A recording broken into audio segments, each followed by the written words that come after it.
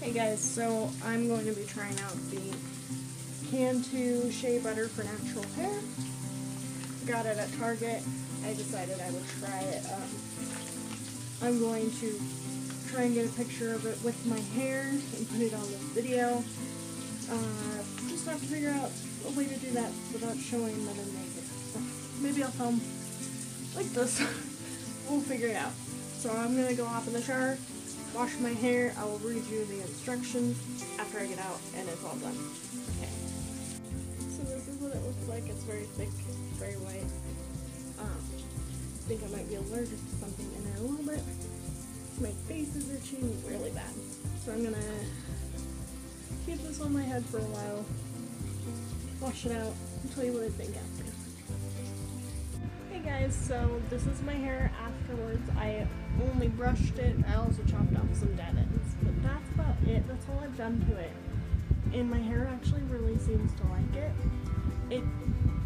In the beginning, it did make my hair feel a little dry, so I was like, I don't know about this. So it's probably not gonna work on my hair, but I actually think, besides the little frizzes on top of my head, that my hair actually kind of liked it. It's making my curls look really nice and smooth, except for, the flyaways. Well, on this curly hair journey together, so get ready to watch more videos like this. There's two different ways you can use it. I used it in the shower because I don't own a hair dryer, but you can put it on your hair after you wash it for 15 minutes and then put heat on it. And I bet that works really well.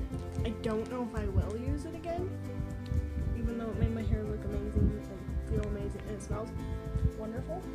But they didn't put on the back that they put pineapple extract or pineapple juice in it. And I had a little bit of an allergic reaction. My whole face started to itch, my whole back itched, my arms turned red. Yeah, so it's a great product. I may or may not use it again depending on how everything goes. But yeah, I will be trying out more curly hair products in the times to come. If it doesn't work on my hair, it might work on your hair, so I'm not going to tell you not to use it or buy it, because who knows. It would probably work amazing in Sarah's hair, because her hair's not necessarily like curly like mine, but it's wavy and has slight curls in it, so I'll tell her to try it out and maybe she'll try it on her channel.